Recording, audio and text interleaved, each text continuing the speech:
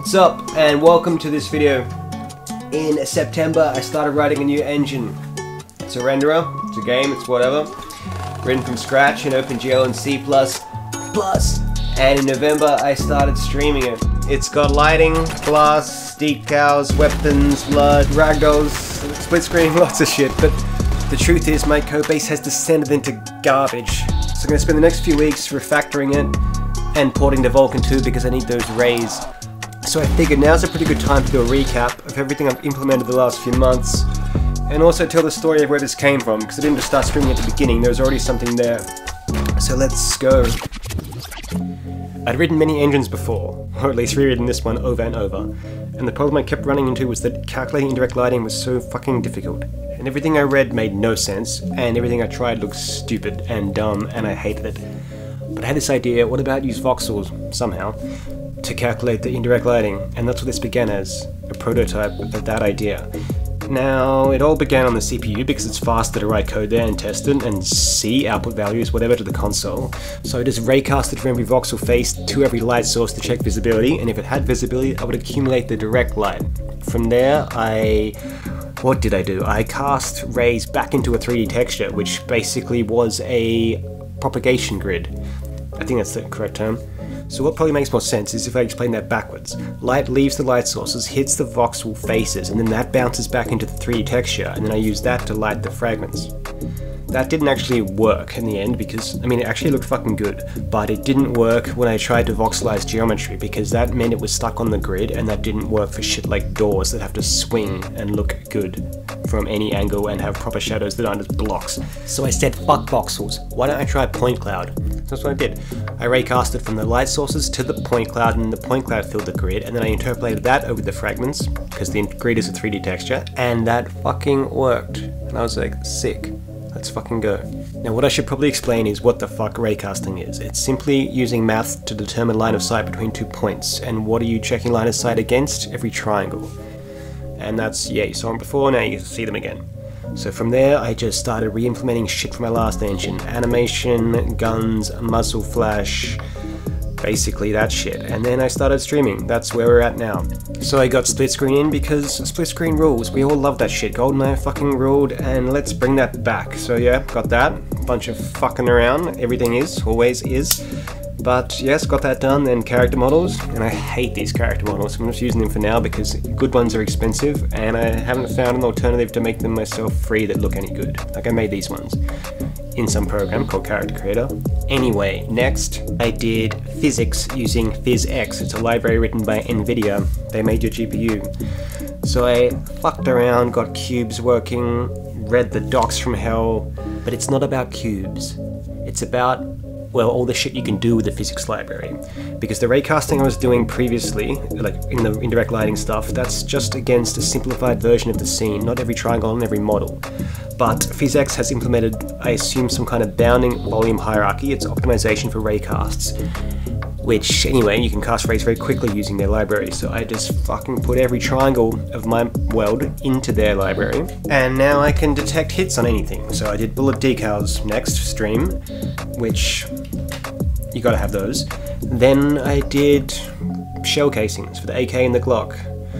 And that was confusing because there's lots of maths there. But I got there. Thanks to anyone who was watching. There was about 4 or 5 people. But it was actually really cool back then because we were constantly just talking and solving these problems together. Now the chat is just mental and I have to ignore it basically. From there I went back and did what I call dynamic decals, which is simply bullet holes that move on objects like doors or whatever. I never had this before, but it occurred to me it's actually quite simple. You just gotta take the hit normal and the offset of the hit position relative to its parent, and then just inverse that when you fucking render it. Anyway, got there. Then I did collision mesh, convex collision mesh, which is simply the smallest possible shape that includes all the internal points, and it cannot have internal angles, kind of. And that meant I could do more complex shapes like this lamp bouncing around. It's made of 3 convex mesh, hard to fucking say any of these words, but got it. In the next stream I did the PhysX character controller. Now a character controller is just a capsule that you use for your player. I didn't say this, but back in the split screen stream, the first one, I did do collision, but I was using like top down only, just the circle and line intersection tests. But you can't jump, and you can't, I don't know what else you can't do, but I need 3D, so I used physics character controller. Same deal as the fucking first physics thing, the cubes, just non-stop reading the docs that made no sense, but eventually got there, which was awesome.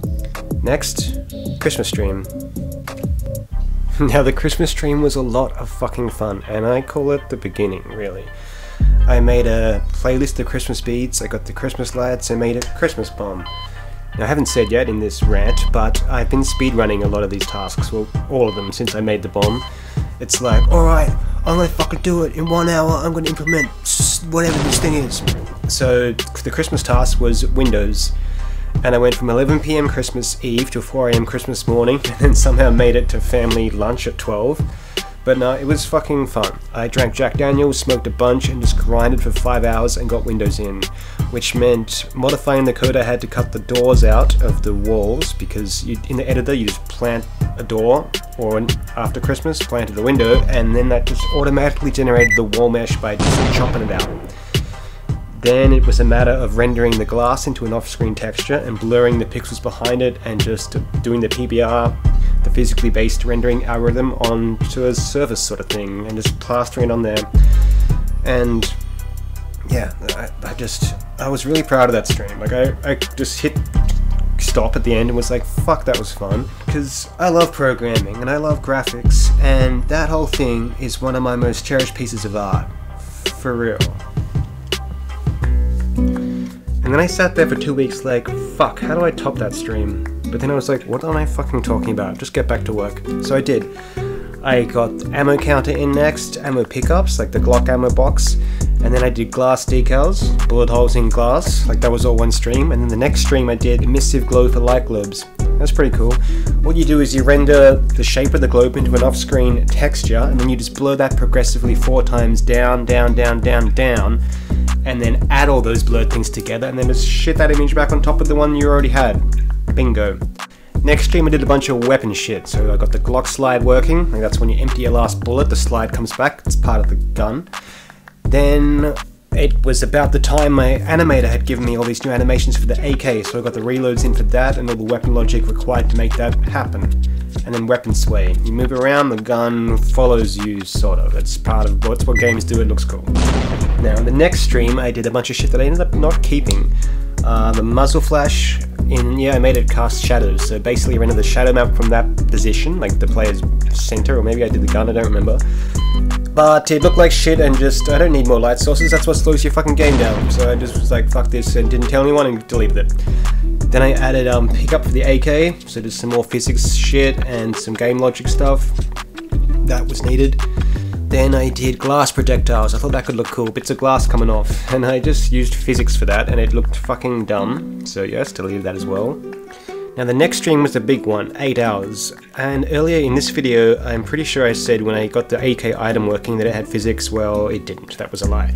I got that working in this stream, which was a nightmare. Physics is always a nightmare. But yeah, I got that working, and then also to make it so you could pick up the AK, you had to do a physics overlap test of the two shapes, the player capsule and the physics convex mesh, keep up. And then next I did the map editor lighting, because until this stream it was just shit lighting, no lighting. So I got that working, and that was pain. I remember that one being fucking shit. Anyway, got that. Then what I got next working was parallax corrected cube maps for the purpose of indirect specular highlights. Now what is a parallax corrected cube map? Well, a cube map is simply a skybox, well, kind of, captured from some position. So you render the scene from 6 angles into your cube map, aka some kind of skybox-like texture. Well, let me backtrack. The night before this stream I implemented this, like read a bunch of shit and got this working in a sandbox program. So then I basically, in this stream, copied that logic into the main engine. So I got that working. It was hell, everything is hell, but yeah, got that. Now the purpose of doing this is to sample that 3D texture, the skybox of the world, whatever, to use for your specular reflection. So I just stole the code from OpenGL, this is called image-based lighting, and it looked okay, but still like total shit. So I was like, I'm not even going to finish this. I'm just going to fucking ray trace this in the future, deal with this later. Now the next stream I implemented something called a gizmo. Now a gizmo is simply that thing you see in 3D modeling programs that lets you move, rotate and scale anything. Now the library I used, did I say this already? It was called IM3D. Now that was fucking hard because there's just no documentation. Like, they have their example, but you've got to render this yourself, which means you've got to implement their shaders and send a bunch of shit to their thing. But I got that, and I'm fucking glad, because that's a breakthrough, because until this point my editor was top-down only, and I need a 3D editor to be able to do anything real. You can't make a 3D map in top-down, that's just dumb. Now the next stream was the shotgun edition. You might have noticed that until this point there was only the knife, Glock and AK, but I had a shotgun model and animations, I just hadn't gotten around to doing it. Now what's cool about this shotgun is that if you can fit more than 2 bullets into it, there's a special animation that plays where the hands, the arms of you, put 2 bullets in there, or 1 if you can only fit 1, or only have 1. So I got that working, and the maze of logic to make that happen was confusing, so it just took quite a long time. Now the next stream I realized I hadn't done shotgun shells, so I got that in, because I forgot, and then I just tried to get compute skinning working for fucking ages. That's sorta cool, but let's change the song.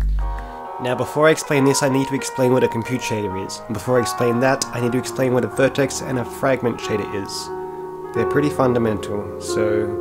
Now, when you render any triangle on the screen, 2 things need to happen. 2 pieces of code need to run on the GPU. That is the vertex shader and the fragment shader. The vertex shader takes your vertices, you have them already on the CPU, and its job is to get those vertices from local 3D model space onto the 2D image that is your screen. And it does so by using some black magic shit called a projection matrix. Now you're not done yet. There is one more multiplication you must perform, and that is with the view matrix. Now it too is a 4x4 grid of numbers whose purpose is to get your vertex from one coordinate space to another. And simply put, now you have a camera. Moving on, now runs the fragment shader, a separate piece of code that runs per pixel on any triangle that made it that far. And all you want to do there is your lighting, so do that. Now what's different about a compute shader is that it exists separate from those 2. It's just its own piece of code, and you can do literally anything in a compute shader. What am I doing? That's right, skinning. Now how do I explain this? I'm gonna have to assume some basic knowledge of game land. Now, your model is made in T-pose. I'll just show a picture. Now when an animator animates a 3D model, they don't animate every vertex, that would be too expensive, so what they animate is a simplified representation of the human skeleton, like a stickman skeleton. Now I don't want to go into this now, because I was just fucking going on about projection matrices for way too long. But basically, skinning means to get your model from T-pose into animator pose, and if you perform that in the compute shader, you can store that result to use later. But I didn't get there. I got pretty fucking close, like fucking 99% of the way, but I just could not figure out the math. It's on the list. Now the next 2 streams are cool. They were both 8 hours, and I was grinding to get this gameplay testable, because my friend was down from Amsterdam. He used to live here in Tasmania, where I'm from, and we'd sunk hundreds of hours previously into my old engines, so I just fucking grinded. I did spawn points first, which is pretty simple. Just when you die, you start at a random point in the map, somewhere that's predetermined. Then I did ragdolls. Fuck, ragdolls. Instead of skinning off the skeleton, you skin off little physics shapes, and the math is a minefield. Now I didn't get them, that stream or the next. I ended up just faking it with a death animation off Mixamo. Now I don't remember what else happened that stream because I didn't timestamp it, but basically I just got everything ready for the playtest the following night. Now this was fun. We raced to 500 kills, but stopped at 300 because it was just too many. Ben asked me questions, so the whole thing was more organic. We played music with lyrics because I didn't have to talk the whole way through, and I refused to do any programming. I was burnt out, but I couldn't help myself, so we hacked in auto Glock, auto shotgun, and some crazy acid lighting. But what was really sick was the chat was fascinated with Ben's tattoos, and I said, wouldn't it be sick if Unisex Guy had your tattoos? And then no shit, within 20 fucking minutes, one of the chat members was on it and sent the texture over to Discord, and bang, they're in the game. So that was sick. And I don't know, wait, there's been one more stream after this. In that stream I got blood working. Just ported it from my old engine, and that was cool. The decals for the floor and the 3D volumetric bat textures for the in the air there when you shoot shoot the guy. I don't know. I feel like I've covered basically everything so far. So if you watched them, thanks for being there. Thanks for contributing, donating, talking, picking up graphics for yourself. I know a lot of people did. It's super cool to see. Anyway, I got a lot of work to do, so I'm gonna get to it. Thanks for watching this clip.